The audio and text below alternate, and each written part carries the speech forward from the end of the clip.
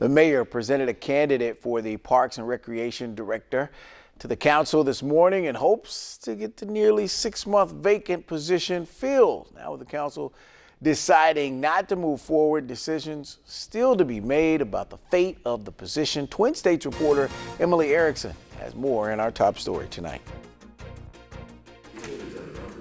With the Parks and Recreation Director position being vacant for the past 6 months, the person that I presented today was just as qualified or more qualified on paper than any of the other people I've talked to.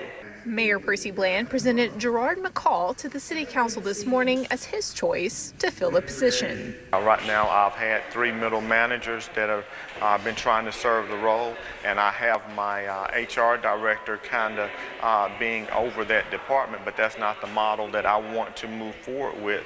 Currently, we haven't been receiving any complaints from the way that our Parks and Rec department has been functioning.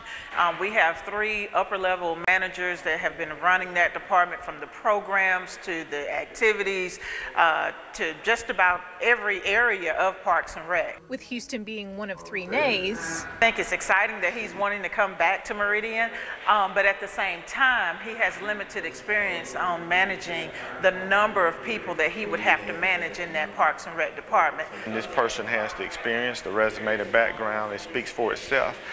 So to say someone's not experienced or don't have the managerial experience, that's just not true. The mayor claims it's taking a toll on the 3 middle managers to manage the department, but the council also thinks with there still being other ongoing issues within the department that now is not the time to hire.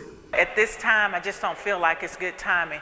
There's an active investigation still going on with the Parks and Rec department. So we just got a few things that I think that we need to get cleaned out before we move forward. Reporting at City Hall, Emily Erickson, Twin States News.